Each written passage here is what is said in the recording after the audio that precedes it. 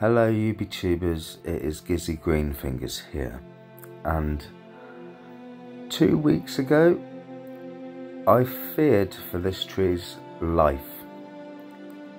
And why was that, Gizzy Greenfingers?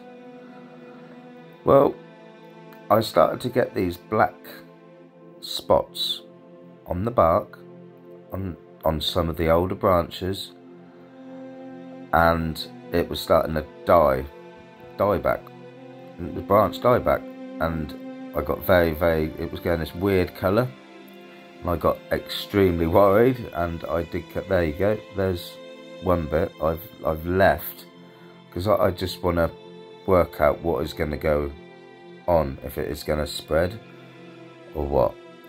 But I did crap my pants, so I did cut a lot of the branches. There's another one I've cut off. And it was looking really dire, to be honest. Now, it did suffer from a drought issue in June, and I'm thinking, was it because of that?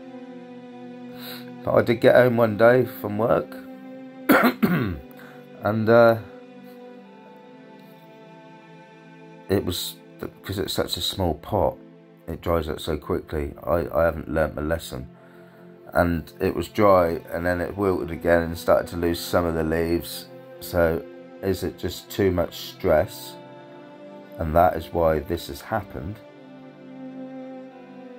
There's another one I just had to cut, and it just starts dying back. You see how that just looks a different colour? But I fed it some Miracle Grow 2 successive weeks, and it's only now, right, another week or a half later, that it's starting to show a bit more signs of life.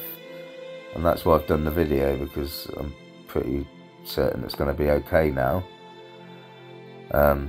Selective branches will need to come off in the winter, but I don't want to stress it out any more than it is stressed. I just want it to grow now. So I guess we're just going to have to see what happens, because I haven't got a clue. You don't know what branches are going to still survive or what branches are going to die. It's a bit nerve-wracking. I think some branches still need to come off, like this one I'm showing now. Just not happy with it. Now, I know it all looks like, oh, that looks like that's got a disease, but some of it is the bark getting older, and it just looks like that, especially after it's rained and I've got my flashlight on and I'm recording. But this will be 3 years old next month, and I've seen this in the last few years. I've seen this from when I first did it as a cutting. You get like the black bits, but the black spots that I had, that I think was down to the drought, I just think it really stressed it out, and that's why the branches thought, nah, sod you, I'm gonna die. But some branches are gonna have to be removed, because as it's growing, I'm thinking, yeah, you got very too many branches. But the good thing about that, because willows in general are prone to branches just dying for no reason, it's good to have a good selection of branches, so if this happens, you can you've got another one to replace that, you know what I mean? It is so fast growing, it won't take long to sort that out. Now the crap thing about it, you see where I've cut that? I'm trying to get a top to this tree now, and that was looking really good, but because it had that, it's still got a bit in that corner. Oh, it's still got a bit there. I might get rid of that whole branch here. I'm still in two minds, but if you look in front, it's growing fine. So am I just worrying too much? Maybe. maybe. Now I took all the wires off because I was thinking, well, maybe that might be stressing the tree out a bit. It's been fine since, but I didn't want to lose it, so I did everything I could think of.